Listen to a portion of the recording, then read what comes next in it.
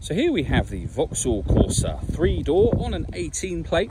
I'm going to start off by showing you around the outside of the car, and then we'll hop in and run through some controls on the inside. But from the outside, you can see it's got alloy wheels. Let's start off inside the boot and then work our way around the rest of the car from there. So as we approach the boot, you can see that we have reversing sensors, plenty of boot space as well, along with that 60/40 split folding rear seat, should you wish to increase this space even further.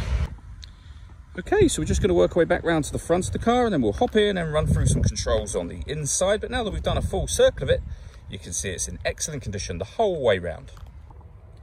Just briefly before we climb in, I think it's what we're seeing the interior from this exterior point of view. There's plenty to run through on the dashboard, so let's hop in and we'll do that right now.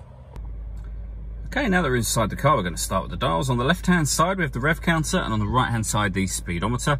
In the middle, you can see the total miles for the car, which are 4,744. Above that, we have a digital readout for the speedometer. You can change the information that's displayed there using controls on the indicator stalk for various bits of trip computer information, eventually back round to the beginning again. And above that, we have the fuel gauge and coolant temperature gauges.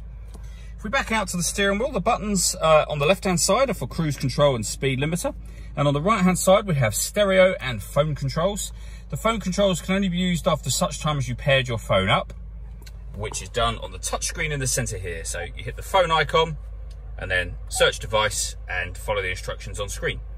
When it comes to music in this car, we have AM, FM and DAB radio, USB input and Bluetooth audio as well. So once you pair your phone, not only can you make and receive phone calls, you'll also be able to stream your music wirelessly.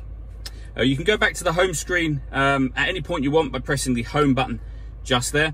There are certain Vauxhall friendly apps that can be projected up onto this screen by plugging your phone in via its USB cable as well, should you wish to. To the left hand side, this button turns off the parking sensors.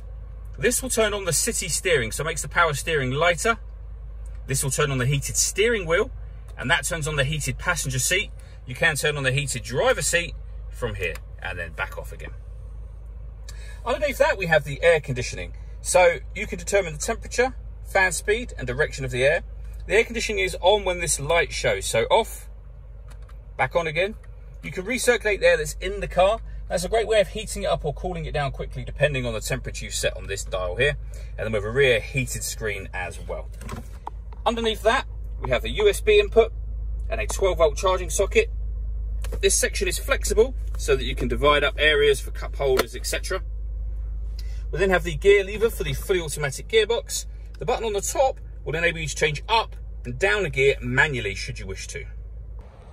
All that leaves me to say is thank you for taking the time to watch this video. If you'd like to come and see the car in person and have a test drive, please feel free to call any of our MJA sites. We'd love to hear from you soon.